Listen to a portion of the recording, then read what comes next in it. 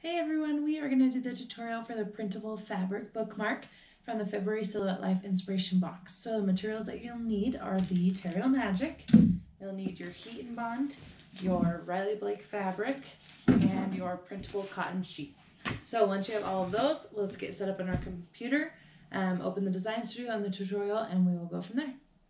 Okay, so I've got the tutorial over here in my Design Studio here. I just opened the design file she gave us, and this is what opened up. I'm actually not going to do print and cut. If you've watched my other videos, you know that my cut mat right now is not really set up to cut fabric. So I'm just going to use scissors, and I'm just going to still print out this shape, and then I'm just going to cut it with my scissors and cut out the fabric with my scissors, and you'll kind of see that way of things if you ever don't want to use your machine for any reason. So I don't need this cut border. I also don't need my registration marks. So I am going to turn off that. Registration marks. I don't want them on. So we're going to go off. So now we have that. We have an 8.5 by 11 sheet. And when I feed it into my printer, I want it to print over here because I already cut out the top of my sheet over here. So here's my 8.5 by 11. I'm showing my print border, which is right in here. And then my cut border I turned off because, again, I'm not cutting into my machine. So now when I send it to the printer, it should print that.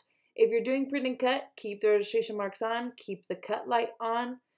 That will be for, let's see, for your fabric. So what you're going to do, let's see, make sure your fabric is treated with Terrio Magic. And then you're just going to cut out all the strips. So basically when you're doing it in your studio, you're going to print this and you're going to move this box around it after. So this won't print. But when you cut it, you'll be able to move that onto your box and it will cut out your fabric. So I'm just going to print this and then I'm going to show you in my video how I'm cutting it. It's going to be really simple. Then we'll iron it together using my quilt mate and we should be good to go. So let's go ahead and print out this bookmark.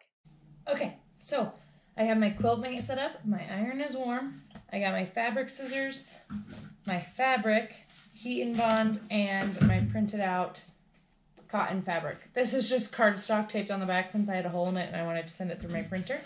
So what you're going to do is you're going to cut out your your cotton fabric. So if you did this as a print and cut, you would just send it through your machine in order to have it cut out perfectly. Again, my cutting mat isn't really set up for fabric right now, so I called it quits on that one. And I just did a really rough cut here. I'm going to make it better now that there's less to work with. So once you have it all cut out, then we need to cut one heat and bond and one fabric. So I'm almost ready. I'm going to try to even up the edges here just a little bit. I'm going to even out the top. That's the hard thing about scissors. Like if my mat was working, I would totally do a print and cut because it looks way better. But that's okay.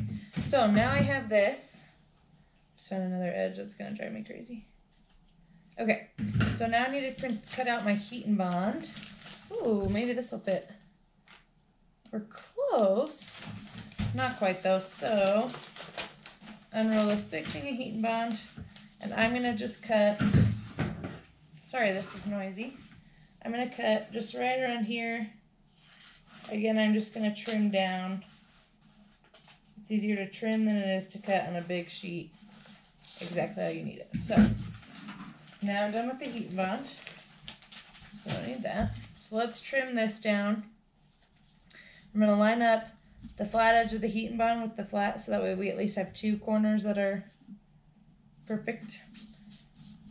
And then I'm just going to trim off the rest. So if you feel like just using fabric scissors, this is the way to do that. And then again, it's okay if it's a little bit smaller than your fabric because heat and bond will adhere to whatever it's on. So if you don't want it to adhere to something else, that's totally fine. And then I'm going to look for this, and I'm going to try to find like a good section that I want it on in this fabric. And I'm actually just probably going to use the edge of it right here so it's easy again. So I've got it on the edge, and I'm just going to go ahead and cut again a little bit around it, and then I'll just trim. Okay, so let's trim this down.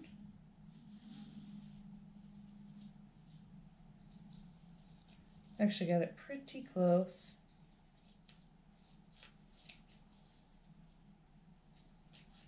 Okay, so let's see. I'm going to cut off this frayed edge right here. All right, so now I have that. And I've got each of these. So I am going to take off the backing because remember last time I totally forgot to do that? Yeah, that was awkward. So now my bookmark is going to be like this. Boop. And the heat and bond's going to go in the middle with the sticky side on your fabric, or the textured side on the fabric. So now I just have to get the backing off of this. Yep, so then I have this piece of fabric.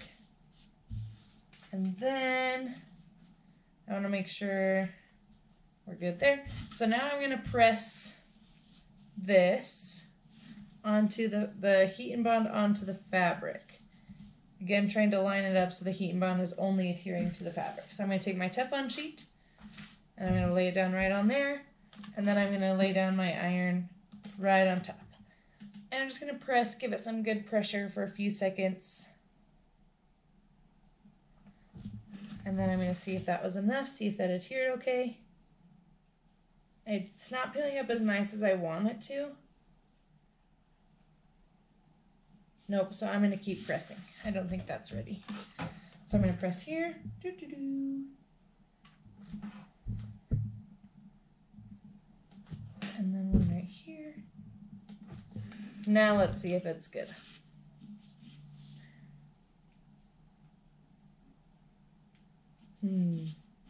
Sometimes I don't know if I need to let it cool a little bit more. See, it's still peeling up. By peeling up, I mean I can still tell that the residue is sticking to both ends, and I don't want that. I want it to just be stuck on the fabric. So I'm going to press it down again.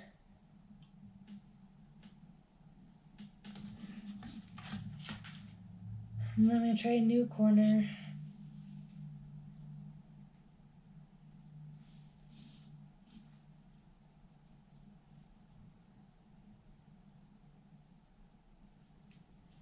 I don't think it's coming off. Ah, that side worked. Alright, so it may have just been the one corner I was messing with is still having issues. Yeah, there's not as much heat and bond there. So what I'm going to do is I'm going to press this, and then we may just have to come back and fill in that corner with something, with a little something. So now, and she showed you how you can do cardstock in the middle to make it firmer. I decided not to. So let me show you what it'll look like. Press it. And you can use your heat press, that's fine. It just projects like this are usually easier for me to just do my iron. So then, actually looks like it worked pretty good. So there's my bookmark. Really cute, really simple, printable fabric bookmark. So let me know if you have any questions. If yours didn't line up right, you can trim now. So there are some sections here I can see I'm going to want to trim off. And that's fine. Touch up how you want. Let me know if you have any questions. Subscribe to my channel. And thank you so much for watching.